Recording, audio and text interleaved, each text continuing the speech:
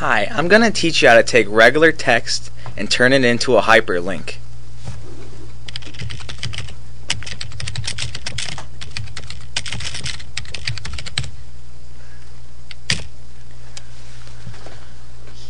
I'm going to highlight the two words "click" in here. Now I'm going to go up into the insert hyperlink icon. Then I'm going to click it. Once I click it, they're going to ask for a web address.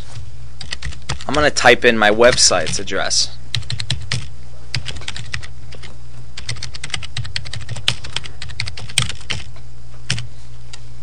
Then you're going to hit OK. Now, as you can see, you have a hyperlink.